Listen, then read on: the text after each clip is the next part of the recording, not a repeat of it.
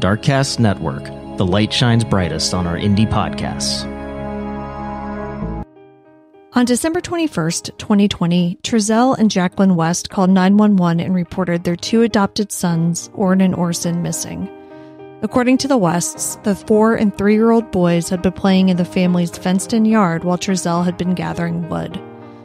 On one of his trips back, he noticed they were gone. An intensive search immediately commenced, but there was no sign of the boys. As the public began to hear details of the story, many came to the conclusion that Jacqueline and Trezell's stories simply didn't make any sense. Police also quickly added the parents to the top of their suspect list. Searches continued, but with no luck. Then, on March 1st, 2022, Jacqueline and Trezell West were arrested for murder.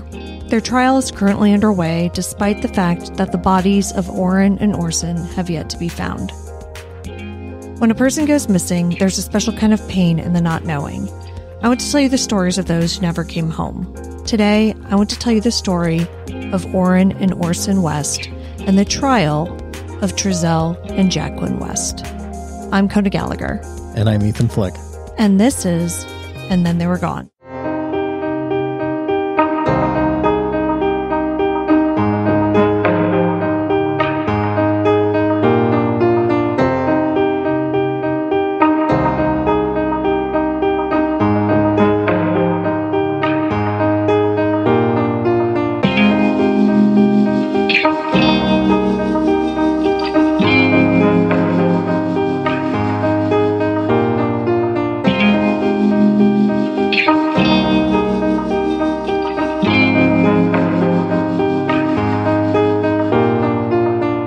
Welcome back, everyone.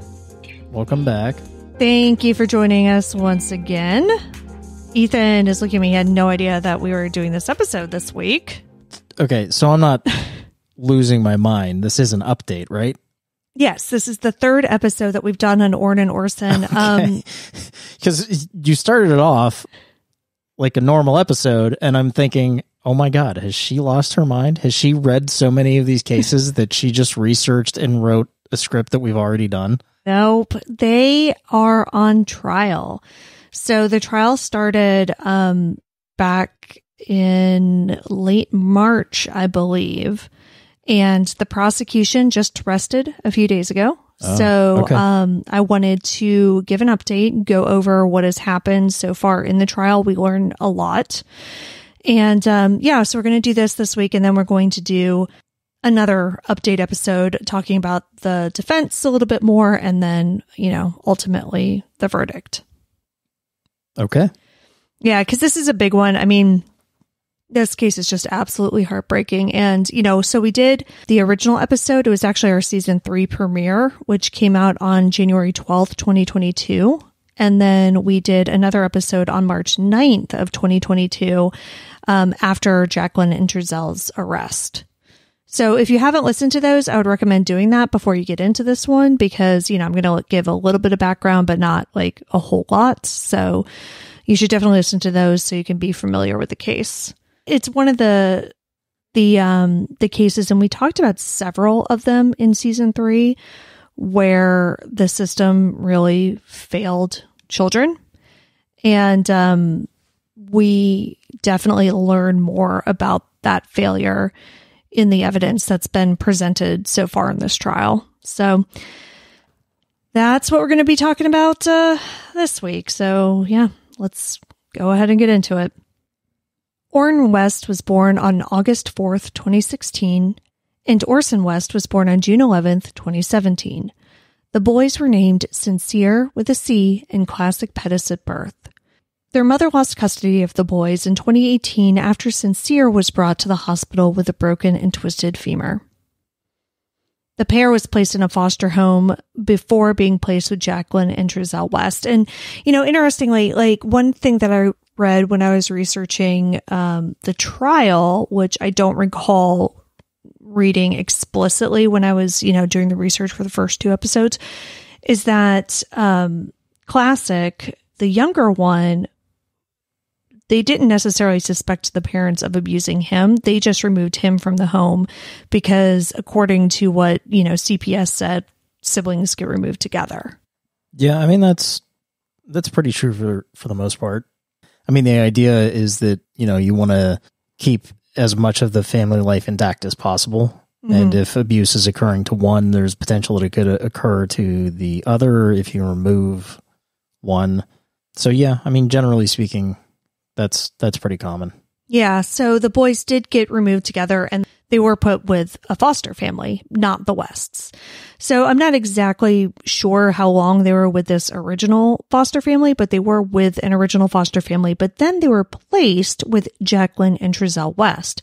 Now, the Wests were an experienced foster family, having taken in many children prior to Sincere and Classic.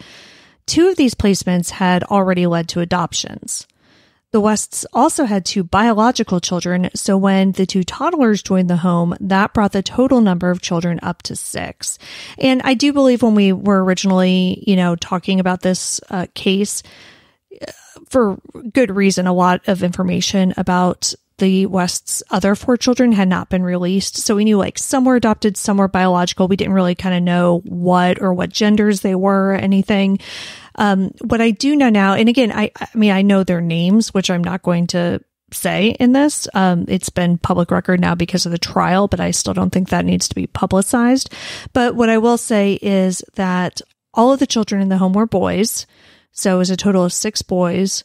The oldest 2 children were biological. The middle 2 children were adopted. And then Orrin and Orson, of course, were adopted as well. So when did their names change? After the adoption, I guess. I don't know exactly when. But, I mean, that to me, I don't know. I mean, I have a big problem with that as well. The kids weren't terribly old when that happened. I mean, they were toddlers, maybe 18 months, 2 years, something around those lines. But it's still, they know their name. Right. And you're just going to rename them like you got them from the shelter. Right. Yeah, I don't know. And it's tough. And I actually did struggle with that as I was writing this because it felt wrong to refer to them as Orrin and Orson because, given everything that's happened, I feel like it would be better to refer to them as their birth names, Sincere and Classic, but just for clarity's sake. Yeah. Because they are referred to Orrin and Orson in the trial, and that's what we're talking about. I just felt that, we kind of needed to stick with that. But yeah, I do find that challenging. So the family of 8 lived in a small home in the Casa Loma Apartments in Bakersfield, California. In the spring of 2020, however, the family started making plans to move. They went under contract on a house in the desert town of California City, California, about 75 miles away. The Wests were handed the keys to their new home in September of 2020, and 3 months later, the boys are gone.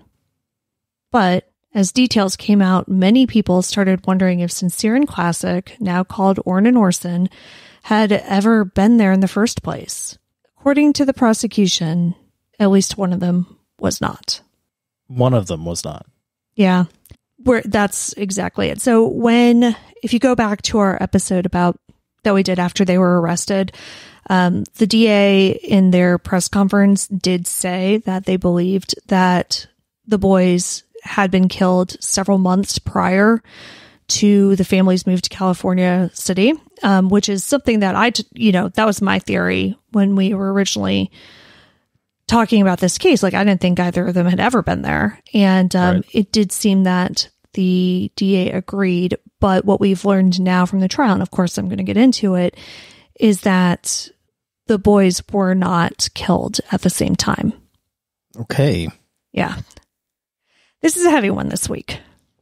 As the prosecution has presented its case at the trial, which began on March 28th, 2023, we've learned more details about what they believe happened to the brothers, much of which has been told by the West's surviving children. What has emerged is a tale of abuse, lies, and subterfuge helped along by the height of the COVID pandemic. Kern County Assistant District Attorney Eric Smith ended his opening statements with this. Now, during one of the interviews, and it'll be played for you here, Jacqueline West talks about how she talked to her kids about Orrin and Orson. She said, "I told them, pretend they're not here. Just act like they don't live here. Just go do your work." She talked about what she did with Orrin and Orson. I always keep them separated. I keep them separated. I focus mainly on schooling while they're playing. They don't really play together, but they have played together. I just don't know. But that's essentially what happened to Orrin and Orson. They were in that home, but they were kept separate. And then ultimately, sometime in September, they were killed and have not been seen since then. I've spoke about it, there'll be a lot of surveillance footage we look at. There will be a lot of interviews that we look at. Interviews of Jacqueline, interviews of Trezell. A lot of details that we will be going over. Things that they said, things that changed. And ultimately, the answer to the question of where are the boys will be answered. It's that they're dead. And at the end of the case, I will ask you to return a verdict of guilty beyond a reasonable doubt as to Trezell and Jacqueline for the murders of Orrin and Orson West. Thank you. So, yeah. I mean, he gives a lot of information in the opening statement, as you can imagine, but that is how he ended it. But that is, of course, one side of the story. The defense claims that the Wests are victims of a botched investigation in which police failed to follow up on leads and zeroed in on murder as an excuse as to why they couldn't find the boys. Trezell and Jacqueline are being represented by separate lawyers, and Jacqueline's reserved her opening statements. So Trezell's defense attorney, Timothy Hennessy, said that California City Police were wrong to assume that Orrin and Orson hadn't been abducted by strangers. He never handled this investigation like she was the mother of missing sons. This was a tragic accident, is what the evidence will show. All right? They don't have an answer for it because it was tragic. But instead, Trezell is here on a murder charge. The bottom line is Cal City out the gate just never thought anyone would take two little black boys. That's why the investigation will look the way it did. This is Trezell West. This is Jacqueline West. And their two little boys are missing. Thank you. All right. So, guy's doing some heavy breathing. Yeah. Seems real nervous. Fighting for his life up there. He references a tragic accident. Yeah, I find that interesting because, granted, and like I said, this episode, we're not getting into the defense's case because they just started it as of this recording. So we only kind of know about the cross-examination, but they haven't put forth like a ton of theories about what did happen to them. And at no point that I've seen have they referenced, some sort of accident at this point. Unless he was referring to an abduction as a tragic accident. Perhaps, because he does definitely bring that up. Yeah. So, I don't know. It's just a weird way to refer to it. Right, I agree. So I'll be curious to see what theories they present. Yeah, me too. So, like I said, right now we're getting into the prosecution's case. And testimony kicked off with police officers who initially investigated the missing persons report that Trezell called in on December 21st. The prosecution showed extensive amounts of body cam footage of both the investigation at the home and their interviews with the Wests. The big takeaway from this is that it seems as though Cal City Police suspected the Wests almost immediately. Officer Brian Hansen testified that in addition to looking for children's shoe prints in the dirt after they responded to the home, which is completely reasonable in a case where children were said to have wandered off, they also searched the West's trash cans looking for dirty diapers or other signs that children lived in the home, small children. And apparently they didn't find any. In the footage of Trezell's interrogations, both detectives and an FBI agent assigned to the case challenged Trezell's version of the story, saying that they believe he and Jacqueline know exactly where the boys are. The police also make it clear that their story does not match up with those of their other 4 children. So we know early on that those kids were talking, and the story that they were telling did not match up with the story that their parents were telling. And do we know the ages of the other ones? So what I do know is that the oldest one at the time was 10 years old. So there are 4 children. Oldest one was 10. He's 12 now. And they were all older than Orrin and Orson, who are 4 and 3. So we'll just say between 5 and 10 for the 4 of them. When the defense gets their turn to cross-examine Officer Hansen, they focus on the large number of sex offenders living in the immediate area of the West's Cal City home. 42 to be exact. Yeah, that's a lot. Yeah, it immediately made me think of the Michael Vaughn story when I looked at the sex offenders there, and there were just a ton.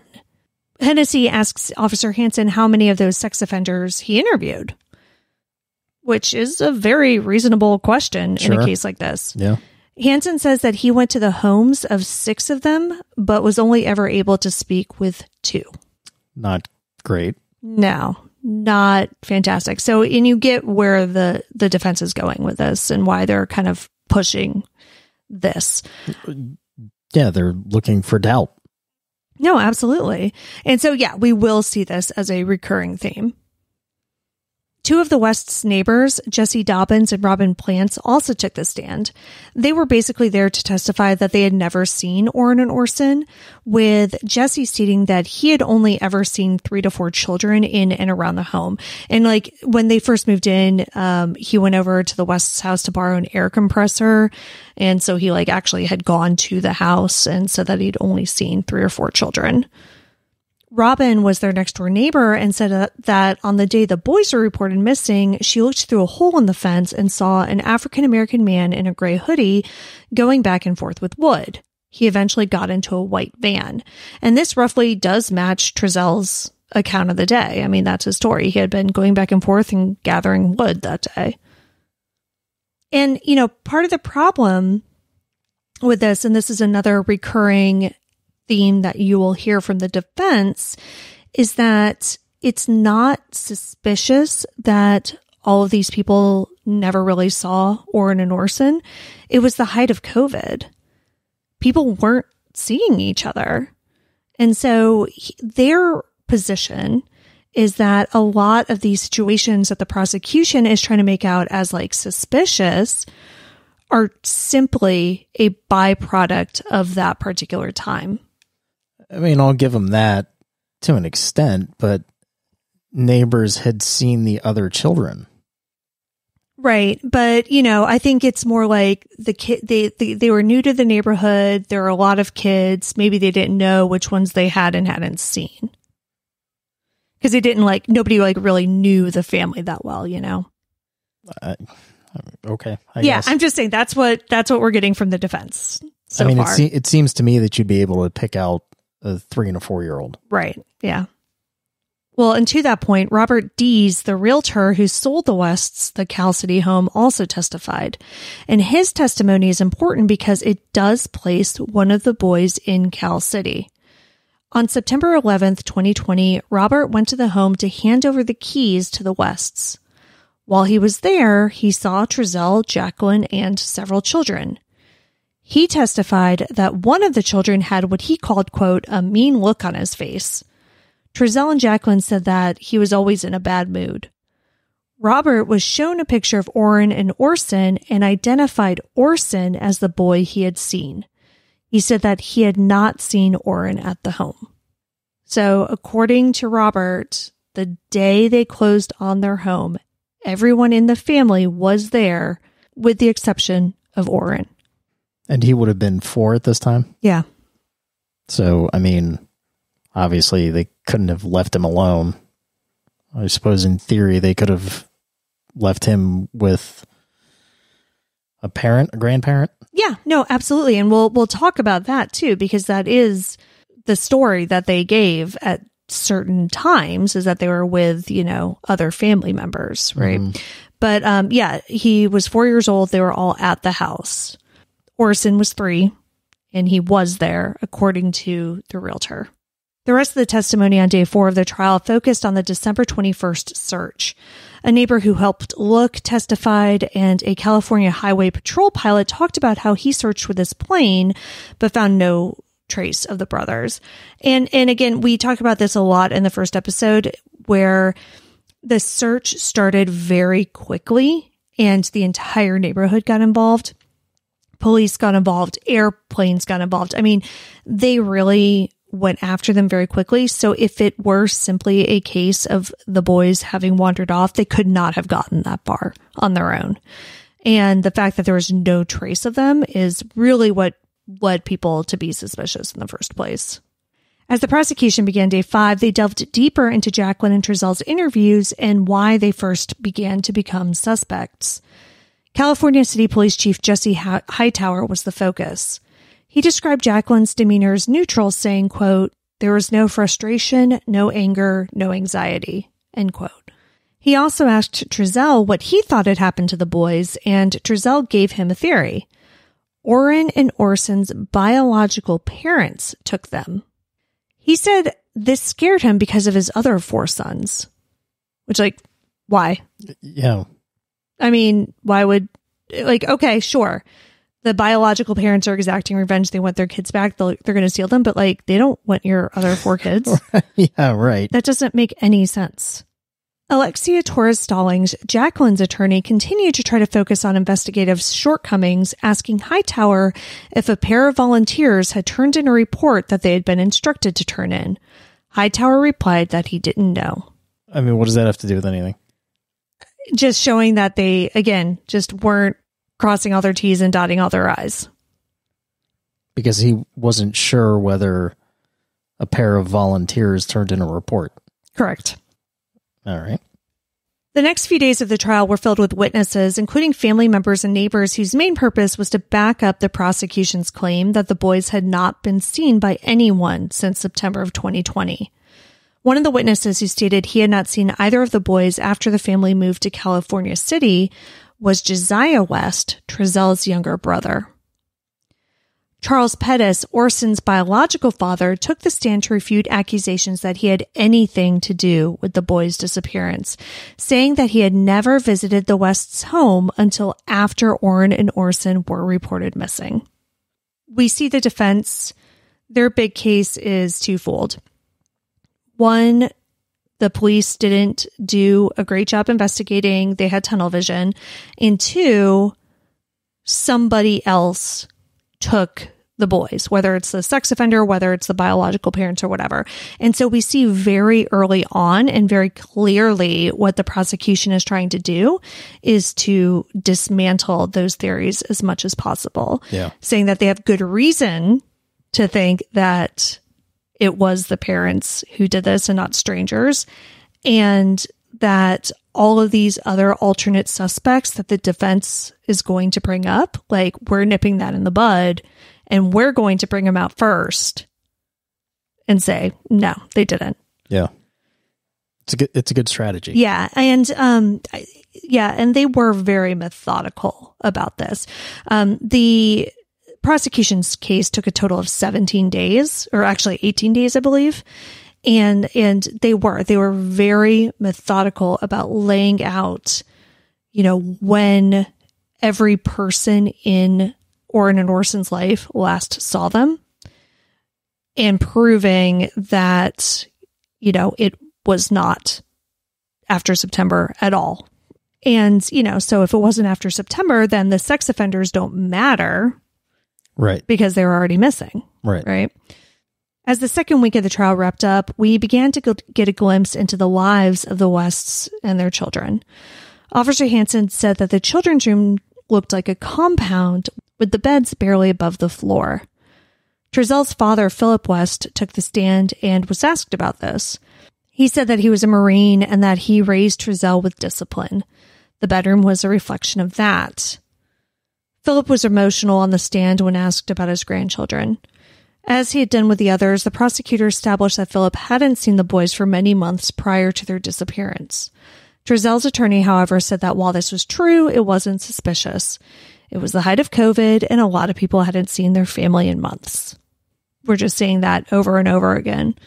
Somebody hasn't seen the boys in months. Defense says, well, yes, it was COVID. So the prosecution showed the neighbor's surveillance video from December 19th, which we talk about a lot in our original episode on this case. Yep. According to Trezell and Jacqueline, they took all of the children to Bakersfield that day, but the video appears to only show 4 children entering the van. By this point in the trial, the prosecution has also tried to hammer home that the big red flag that told them Jacqueline and Trezell were lying is the fact that their 4 other children said that they were. 3 of them said that neither Orrin nor Orson had ever been at the Cal City home, and 1 said that they had only been there for a day. So, this helps explain why police removed the other children from Trezell and Jacqueline's custody as quickly as they did. Right. Because this information came out almost immediately in the investigation. Not to be like, oh, we talked about this. But because the children were removed within a day or two. And, at the time, Cal City police were trying to play it off. They're like, well, it's just a weird situation and we just are worried about the kids. But it's like, how many cases have we covered where a child goes missing? Like, the other children are not automatically removed from the home. Different jurisdictions do things differently, but that's not standard operating procedure at all. Yeah. Bakersfield police officer John Ryan testified, and some footage of his December 22nd interrogation with Jacqueline was shown to the jury. Jacqueline only gets emotional after he informs her that they're taking her other children away and tells her that the only way she can get them back is if she tells them the truth. She reiterates that the last time she'd seen the boys was the day before in the backyard. He then accuses her of lying, quote, "You got new phones, you're covering up," end quote. According to Officer Ryan, Jacqueline explained that away by pointing back at the boys' biological parents, saying that they, quote, "didn't want the bio family calling us. We didn't want them to know our numbers," end quote. Convenient. Mm-hmm. Interesting. Yeah. So Jacqueline's attorney used this as a way to further prove the defense's theory of tunnel vision, getting Officer Ryan to admit that he said things to Jacqueline, including like, "You're going to lose your family and friends, your husband's going to turn on you," and that there are slim chances that someone else abducted the boys. I don't see any problems with him saying that in an interrogation. Yeah, well, I think her point is that they never treated them as grieving parents of missing children. Well, I mean, if the other kids are already saying that they're lying. Yeah. I mean, what other direction do you want these detectives to go in? Yeah. The defense also took another shot at investigators as it relates to that neighbor's footage from December 19th. In that footage, another neighbor is seen across the street. Torres Stallings asks Officer Ryan if he interviewed that person to see if they saw 4 or 6 kids get into the van. He said he did not. A Bakersfield Police Crime Lab supervisor and a Kern County search and rescue volunteer also testified, and both said that nothing of great significance was turned up in a search of the West's home. And I should say there had been several searches of the West's home and many items seized. But yes, so their whole point is like, yeah, we actually didn't find anything super incriminating or anything like that. Because the kids weren't there. I mean, yeah.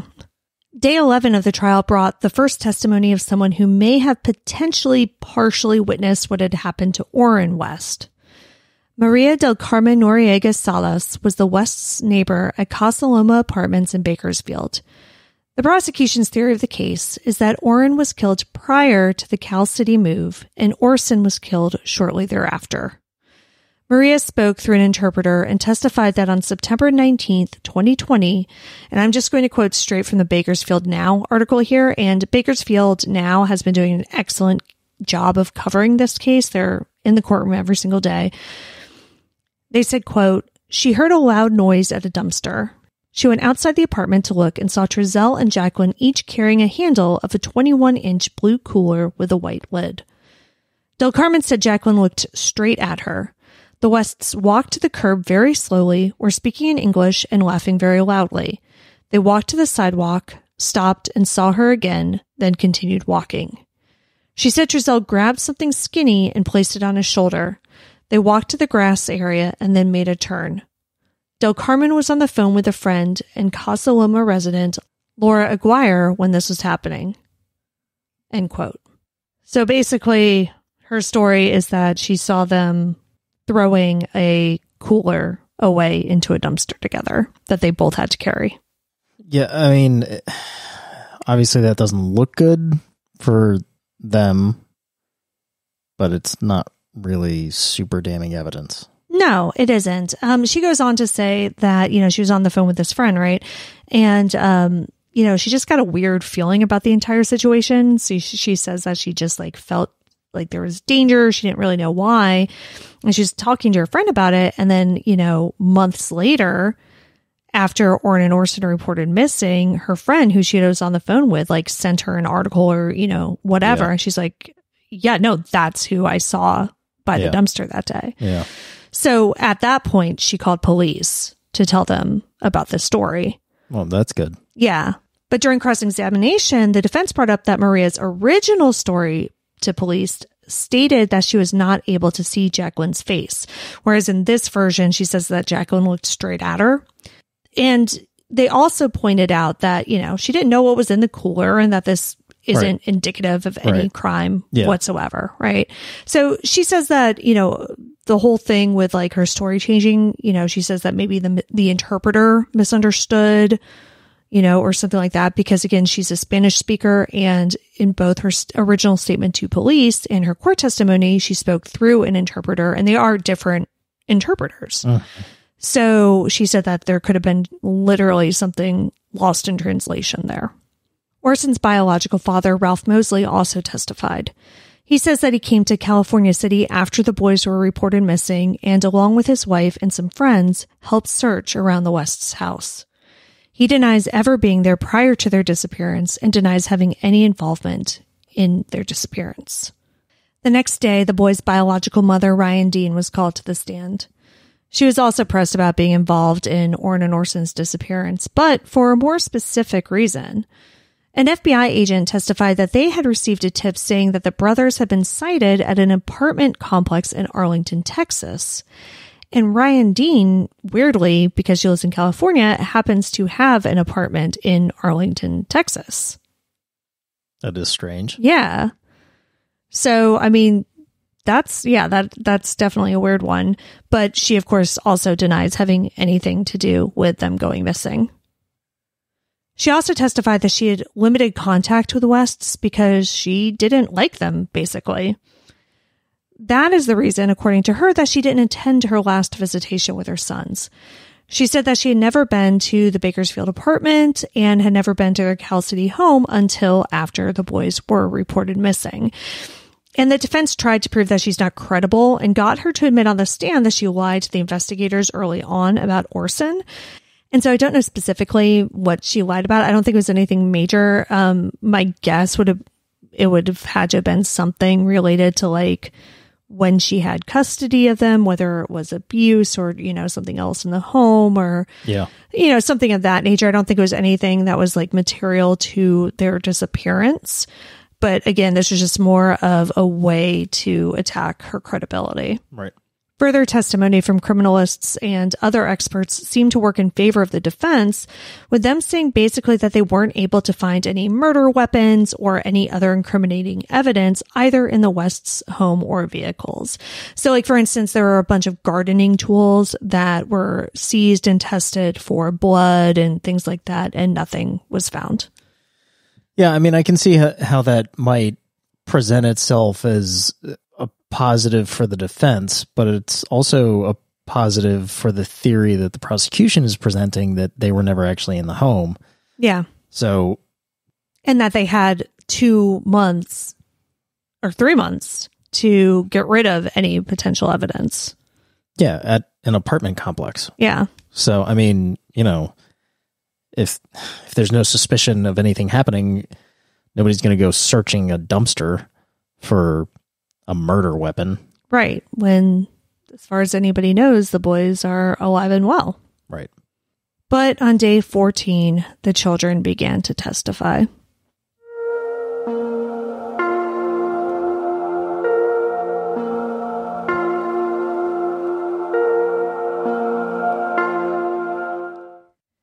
One of their sons testified that when they moved to Cal City, he shared a room with another adopted brother and either Orrin or Orson. He also testified that he doesn't remember if either of them was with the family on that December 19th trip to Bakersfield. The testimony of the sons is when this case gets truly heartbreaking. Body cam footage from the beginning of the investigation was shown, and in it, the oldest tells police that Orrin went to his mom's grandma's house, but did not know where Orson went. The other child didn't know if Orrin or Orson went to California City. He said they were not living with them anymore because they cried a lot. He said his mom and dad told him they went to live where they used to live, which is exactly what Oakley Carlson's sister said that her parents told her. Another devastating bit of testimony came from a teenager who was a former foster child of the Wests from 6 years ago. He lived there with his 2 younger brothers, and it was not a good situation. He said that Jacqueline would discipline the foster children in a way that wasn't normal. When the sons would not eat, she would yell and curse at them and send them to their room. He said she would do a hold on the boys, or she would wrap her legs around them and hold them from their necks with her arms. She would do this for hours sometimes. So like a chokehold? I guess. Video is shown of one of the children's interviews with CPS in which he says that Trezell would beat the 2 oldest biological children, as well as Orrin and Orson, with a metal belt buckle until they bled. The eldest child also said that his parents would smack the toddlers in the face when they cried. Then, Trezell and Jacqueline's eldest son testified and told the court about the events that led to Orrin's death. He said that while they were still in the Bakersfield apartment, his parents had started blending Orrin and Orson's food and making them eat out of bottles. One evening, while their parents weren't paying attention, Orrin took Orson's bottle and drank it. When Trezell and Jacqueline found out, they told Orson to punch Orrin for taking his bottle. He did. The oldest son said that he heard Orrin making noises in bed that night. They all shared a room. But that he often heard noises coming from the kids, so he didn't really think anything of it. The next morning, he saw his parents try to wake Orrin up, but they realized he had choked on his own vomit and died during the night. He testified that they told him if they called 911 that he and his brothers would get taken away, so they made him promise not to tell anyone. He said he didn't know what happened to Orrin after that.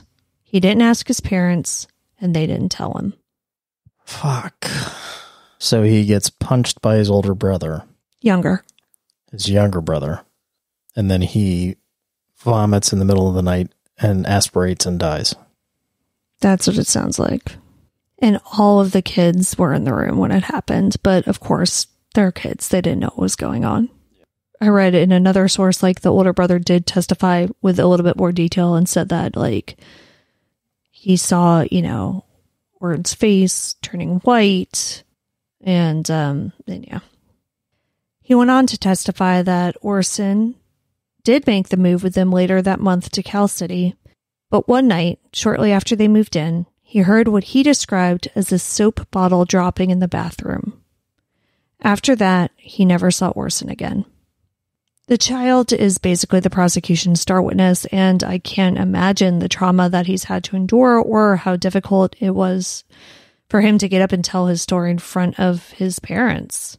As the prosecution wound down, they worked on reiterating their position that no one had seen the boys for months prior to the reported disappearance on December 21st. Trezell's mother, Wanda, testified via Zoom that she came to their new home in Cal City on September 18th to watch the children while Trezell and Jacqueline took a U-Haul back to Bakersfield to move over more of their belongings. She said that she only watched the 4 older sons and that she had been told that Orrin and Orson were with Jacqueline's mother. She stayed at the home until September 20th as Trezell and Jacqueline went back and forth and said that she never saw either of the toddlers. They moved in on September 11th, and the realtor said that he had seen Orson, but not Orrin. Right. And by 1 week later, the 18th, both of them were gone.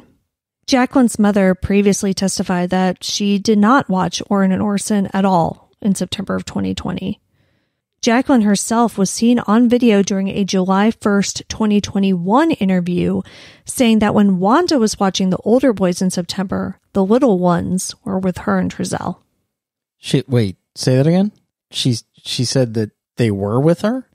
No, Jacqueline said that she had the kids. So basically, Wanda's Trezell's mother. So Trezell's mom is saying that when she went to babysit the kids in September, right after they bought the house, that it was only the 4 older ones. Right. And they said, oh, the little ones are with Jacqueline's mom. Jacqueline's mom said, I never watched any of the kids in September. And then in July of 2021, 7 months after the boys were reported missing, Jacqueline tells police during an interview that when Wanda was watching the kids, she only watched the 4 kids because she and Trezell had the little ones. Oh, okay. So all of these stories are contradicting each other. Right. The prosecution closed its case with the testimony of a Texas man who had been the subject of the tip, saying the boys had been seen in Arlington. He denied knowing either of them or having anything to do with their disappearance. Ending their case with Jacqueline seemingly getting caught in a lie, along with their surviving children's testimony, certainly puts the prosecution in a strong position. The defense has started presenting their case, however, as of this recording, so we will bring you more updates on that as well. According to the judge, the defense could rest their case as early as May 17th, so we will continue to follow this, as well as bringing the verdict when it's in.